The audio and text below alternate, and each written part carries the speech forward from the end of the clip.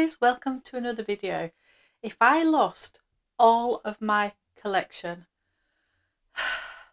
let's hope that never ever happens, but if it did and I had to restart my collection, which are the 10 things that I would start it with. So this is a tag video, so thank you so much to Steph from Handbagholic who tagged me. And I think the tag was originally started by Isabel Style. So I will link everybody's details below. So which of the 10 items I would choose? Let's get going.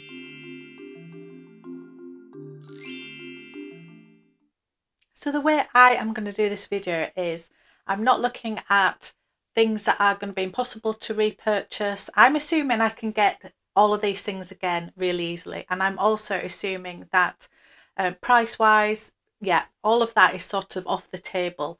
So I decided I would need 5 bags, because if you saw my video from a while ago, I keep saying you only need 5 bags, you only need 5. So I'm going to share with you my 5, and they might be different to the other 5 that I showed you because, yeah, things move on and things change. And then the other 5 are made up of other bits and pieces that I think collectively would restart my collection. So let's start with one of the bags. So the first bag that I need is a tote bag, a everyday large bag that can be used for everything. So it's this one. Easy. Some of these aren't easy for me. This one is easy. This is the bag I would repurchase in this exact combination. So it's the monogram Neverfull in the GM. I went for the one with the beige interior. I wouldn't mind what interior it had, but essentially I would repurchase this because I could use it for work, I could use it for travel, I use it for the gym, just use it for all of those times where you need to throw a load of stuff in. And it's just easy and lovely and wonderful. So enough said about this one. That is the first one that I would repurchase. So now I have my tote bag, my travel bag, my everyday everything bag. I also would like another everyday bag, but that is not quite as big. We don't always need a large tote, do we? Now this is harder for me because I do have quite a few options of this. Anyway, I've gone for this one. I just think it's one of my favourite ever bags. It's super special to me, and I just think the Birkin 30 is so easy. It is the perfect size. If you haven't seen my video comparing all the sizes, have a look at that one. However, I just think the Birkin 30, I can use this in the evening, I can use it during the day, can fit loads in it. It's beautiful, isn't it? It's very special. It's Hermes, which has to be my favourite brand, along with Louis Vuitton and Dior probably. Anyway, I love Hermes and the quality of it, and I just think it's really important if I'm starting my collection again that I have that absolutely special piece, that absolutely beautiful one, but that's practical and can use it every day. So this is my second choice. This was harder, but this was my second choice. So I'm going to move on to shoes now. I'm going to mix this up a little bit. And yeah, I don't want a lot of designer shoes. I don't buy a lot of designer shoes anymore. I just don't. I think that there are some amazing high street brands. You don't need to spend a fortune. However, I have a few where I have spent a fortune, and this is one pair that I would not be without. And it's these are absolutely battered now, but these are the Chanel sneakers, and they're just perfect for me. They are black with a little bit of white. I'll just show you a bit close up. These, oh yeah, they probably need a good clean actually, but these are the most comfortable shoes I have ever bought. These are amazing. They are stupidly expensive, but every single trip that I go on where I'm on my feet, where I'm walking around, I take these because I know that I can wear these all day. They are so comfortable. They're comfortable at the back. They're just spongy, and I can walk miles in these, and they still look really nice. They don't look too, they look like a sneaker. They're like a trainer, aren't they? But they're not overly athletic looking, like you are exactly going to the gym. So I can wear these with leather trousers, with jeans. I don't so much wear these with dresses or long skirts and things, but you can. And yeah, as I say, these are very dirty now. These are worth every penny. I would repurchase these in a heartbeat. And then I've got my comfy everyday shoe sorted. So I'm going to choose one pair of shoes as the heels, the glam dressy heels. These are the two that I really would recommend. The Hang Easies, the Manolo Blahnik Hang Easy. I went for the black. Of course I did. So these are in the beautiful satin, and they've got, mine are the 90 heel, which for me, it's enough. Honestly, the 105s are just more uncomfortable, and the 90 are comfortable enough, but they still give you the same sort of height, that heel look. It looks like a high heel. It doesn't look like a midi heel. They just go with everything. I've worn these literally with jeans and a blazer, and I've also worn them with a cocktail dress, a black tie, dinner outfit. They are stunning. I adore them. They are not the most comfortable at the end of the night, but I don't think any high heels are, but these I do pretty well. But the other pair that I wanted to mention is the YSL, and these are the I think they're called the Tribute sandal, and you can see they've got a really big platform, and again I think they're 100 heel. I believe they're 100 heel, but because of the really big platform here, I think the angle of your foot, it feels more like I would say maybe an 80 or something. These are unbelievably comfortable. You can see there the angle of your foot isn't too bad, even though it looks like a super sexy high heel. So I love these. My husband calls these my stripper shoes. When I was looking at these, he was like, what? Really? You want them? And I thought he'd love them, but actually he does love them now. These have been incredible.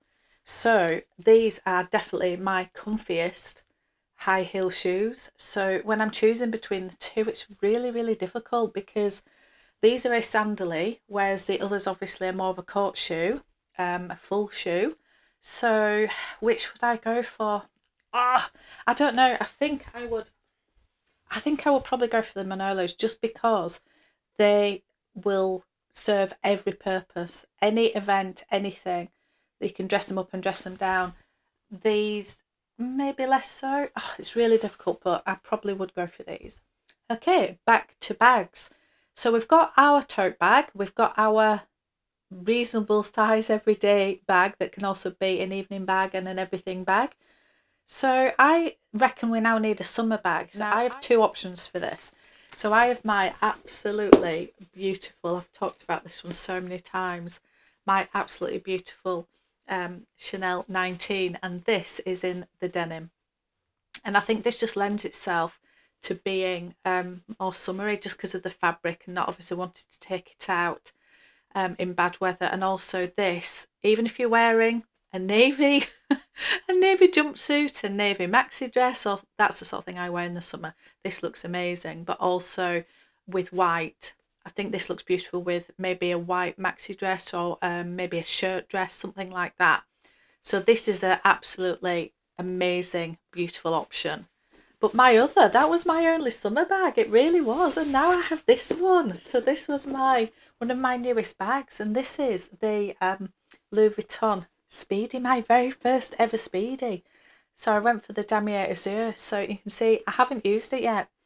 And the only reason I haven't used it, I'm dying to use it. But yeah, we just haven't had the weather. It's been so rainy here. So at the moment, I'm just letting it breathe at home. But it will be coming on holiday with me when we go later in the year, and I can't wait to use it then. When the weather gets better here, I'll be using it. So this is a fantastic option for the summer. You can fit loads in it. It's got it's the bandolier. I've got an organizer in here at the minute just to keep the shape of it when it's on the shelf. Although I do like the slouchy look, and yeah, because it's got the bandolier, I think this is a really good option. It's crossbody, top handle. And then I realised the strap on it has two different buckles, and so you can make it into a little shoulder bag as well, which I just thought was brilliant. So this is very, very versatile. So this gives me a bit of a quandary. What do I do? This makes my heart sing so much. This is really, really practical. Oh, this is so hard. Which one? Which one? I think I'll go for this one, which may be a surprise. Oh, but no, I love this one. I think it has to be this. Oh, I don't know. No, I'll go for this one. I'm going for this one because I think it is a really good practical being, yeah, in your first, when you're starting your collection again. I think this is going to be more versatile. Oh God, I feel really bad now. Anyway, this is my summer bag. So let's move on to a couple of things that are not bags. So I have to repurchase this. This is the mini pochette. I have had this for years. Now I went for the Damier Ebene in this. I just love all the monogram, all the canvases, the monogram, the Ebene, the Azure. I just love them all. But this, I don't know, I just thought this suited this little pouch really well. But the size of this pouch is perfect. You can fit in all your little bits and pieces. I call this a little catch-all because literally you can I put bits of makeup in it. I will put my AirPods in it, some plasters, some Compeed, things like that. Some tablets. I always get really bad migraines, so I always have to carry tablets around. And does anybody else get this? I get really, really bad cold sores. Anyway, not that anybody needs to know that, but I have to carry cream for that in case it appears from nowhere. So anyway, I just think this is the perfect catch-all for any bag. It won't go in all the mini bags, but this, yeah, I would not be without this. I've used this pretty much every single day for years and years and years and years. So this is a definite. And while we're on the subject of SLGs and things like that, I'm going to bring this into the mix. This has got my key on it at the moment. This is the key clay. Now I went for the one in the Empreinte leather, and it's like the bicolour one. And to be honest, I only went for this one because it was the only one they had in store when I decided I was going to go buy one. But I love it, and I have used this every single day since I bought it. So I love it. I've switched out from I had a 6-ring key holder, and I went to this, and I just love it. I just love how you can fit your car key in it, and then you can also fit a lipstick in it, you can fit a credit card in it, you can fit, say, a couple of tablets in it, some cream, anything that you need. I don't carry a lot of keys. I don't need a big bunch of keys. So this for me is perfect. And if you don't want to use it for keys, it's a perfect little catch-all for all your mini bags. So this is just absolutely brilliant. I figured now we need an evening bag or something that is a little bit more for evening. And I've got 3 options for this, and I don't know. In fact, I've probably got 4 because I really want to include that one as well. But let's stick with these 3. I don't know which to choose. I just don't know. So my first one is this. I've talked about this in every video. Just look at it. It's just beautiful. It goes with every outfit. If you're going to a black tie dinner, this will be absolutely beautiful. If you're going to a cocktail party, it's perfect. If you're going out for dinner somewhere really beautiful, it's perfect. If you're going out for dinner somewhere really casually, it's perfect. You can fit enough in it. It's just beautiful. So it does fit in what you need for an evening. It really does. How can it not be this one? But I do have 2 other options. So another option is this one. This is the Chanel Walk, the wallet on chain, and mine is in the black caviar with silver hardware. I've used this so much since I got it. And it's only recently since I got the Petite Mal that I haven't reached for this quite as much. But I love this with travel as well. You wear this so that you've got it close to your body. You can keep your documents in it, any valuables, etc. And then when you get to your destination, this is a fantastic evening bag. You can use it as a clutch. It's obviously got the chain. It's got the card slots, etc. in it. So it's just wonderful. So if you're starting your collection, oh, this is just, I don't know, it just can't be beaten, but I just love the petite mouth so much. I wouldn't be without it. Anyway, this is a definite option. And my other option for the evening is this. I've just got this one. So because of that, it's extremely special to me at the moment. I think it'll always be special to me, but it's on my mind so much because it's new and I want to use it all the time. I just think a bag like this, it's fiddly to get in and out of, don't get me wrong, but you can fit quite a lot in this. You really can. And it's just stunning. Look at the colour. The colour, the leather. This is such a talking point. Again, you can use this crossbody during the day. I know we talk about evening, but you can use this more casually, crossbody. You can then, for an evening event, I mean, this would just be a showstopper. So how do I choose between these three for my evening bag? Do I go for the very, very special one? Do I go for the one that just has my heart? Or do I go for the absolute practical, wonderful one that if you're starting your collection again, surely this would be a lot more versatile? But if you're starting your collection again, wouldn't you want just a little bit of something special in it?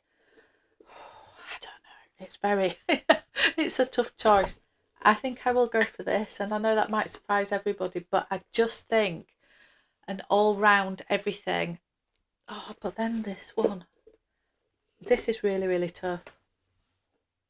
Oh, I just wouldn't be without this one though. And actually this does everything that this does. And my next category might cover this. Oh, I'm gonna change my mind. I'm gonna go for this one. So I've only got 2 categories left. I also really wanted to put into this either a card holder or a wallet. Now my Calvi card holder is actually downstairs at the minute, but that would be my choice of the card holder. I love that. The Calvi, the Hermes Calvi is amazing. So does that have to go into this category, or is that something that's very, very extravagant to have when you're starting your collection? And actually you can fit your credit card in the key clay, so you could use that as a little wallet. Oh, I don't know. This is what I'm going to do. I'm going to be very, very naughty, and I'm going to have 10 items, and then I'm going to have an honourable mention. That's what I'm going to do. So Calvi card holder is the 9th thing. Bag you don't have to be precious with. So yeah, the times are when it's bad weather or we're going somewhere where, yeah, we just don't want to be worried about it. We don't want to be worried about it getting scratched or bumped or, yeah, damaged in the weather or stolen or anything. You don't want to draw attention to it. So you want it to be secure, something that's zippable or closed, that has some sort of closure, something that isn't open. I don't know, just that sort of bag that is a little bit inconspicuous and you're not going to draw attention. So I have 3 to show you, and again this is really difficult, but I'm going to show you the 3. So the first one is this, and I have shown this one before. This has to be, if this isn't my most used bag, then it's my probably second. This and the Neverfull are the 2 that I've used the most, because both of them tend to go on every trip, and this is definitely every trip I ever go on, I take this with me. Yes, it's Gucci, and it's obviously Gucci, and it's beautiful leather, but you can wear it this way around. You wouldn't know it was Gucci. It has a tassel, which is just a little bit of detail, but other than that, it's very inconspicuous, and it is fantastic. It's a fantastic size. You can fit loads in it. It's got a really good, I just take the strap out of it. It's got a really good zipper so that you can keep all your things secure. It's just fantastic. It's crossbody, it's adjustable, it's comfortable, it's light, it's just fantastic. So that is option number 1 for the second option is this. Now I know that this is bright pink, I know, however, yeah, you wouldn't necessarily need to get a pink one, but this is the Minute Alexa from Mulberry. I think if I was redoing my collection, I would probably buy this in a more neutral colour, maybe a black, of course, or a grey or something. And it's just, again, it's light, it's easy, it's adjustable, it's fantastic. And no, I don't find it annoying. You do have to fiddle a little bit putting it back together, but really nothing much. These do secure, they sort of find the way back, and yeah, I just think it's fantastic. I think it's a really lovely looking bag as well. So if you still want to look nice but don't want to be so precious, this leather is really durable and lovely. Again, it's light, it's lovely, it's really nice. So this in a neutral would be a definite contender. And then another option for me for those times where you don't want to be too precious is this one. So I unboxed this not that long ago. This is the Marc Jacobs, and it is the bucket bag, and I went for grey, of course I did, but it has a top handle which isn't detachable, but that doesn't bother me at all because I really like a top handle. And when you're wearing it crossbody, it just folds down really nicely, and you put it to the back if you want. And then it's not as secure as the other two, I will give you that, but it's pretty secure. And then it comes with an adjustable crossbody bag. It's really good size. It is a bucket, so you are in a black hole and finding your bits and pieces, but you know, when you pull this in, it actually does make it reasonably secure. It's very comfortable, it's very light, and I just love the look of it. I love this. I really, yeah, I've used this quite a lot already. So yeah, that's my third option. So how am I going to choose between the three? I think I'm going to go for this one. I'm going to go for this one because this is tried and tested over so many years, and I still go back to it. I've used the other two a lot more recently than this one, but I think it's because they're both new and I'm wanting to use them, and I do love them both. But this one is the one I always go back to. It packs down really easily if you want to travel with it and things like that. And I don't know, I just think it looks nice. It's a really good size. It's secure, but it's easy to get in and out of. There's no faffing with it. I just think it has to be this one. I think it's just fantastic. So I said at the beginning that I was going to add a wild card, which I've started to do, which is sort of, I suppose, my honourable mention. So I've been very naughty and I'm adding something. I've come to the conclusion that those are the 10 to restart my collection. I think they're the most sensible. However, there's one piece of luxury that I absolutely adore. And yes, it wouldn't be one of the 10 if I lost everything. However, it has to have a mention because it's so special to me. And it's this. It is this. And I know it doesn't look very much when it's just on a hanger, but I'll do some cutaways. This is my Louis Vuitton wrap coat, and you can see it's got obviously the lining of it is the beautiful monogram, and I'll do some cutaways. My husband surprised me with this. He knew I really liked it, but it's just a crazy amount of money. And I actually feel, and I always say this in videos and it's so true, I never feel that nice in clothes. I think that's why I like handbags so much, because yeah, handbags just add to an outfit. They don't make me feel big or conscious, all those things that clothes do. However, yeah, this coat is one of those things that I actually feel quite nice in, and I feel quite confident in, and it's not often I say that.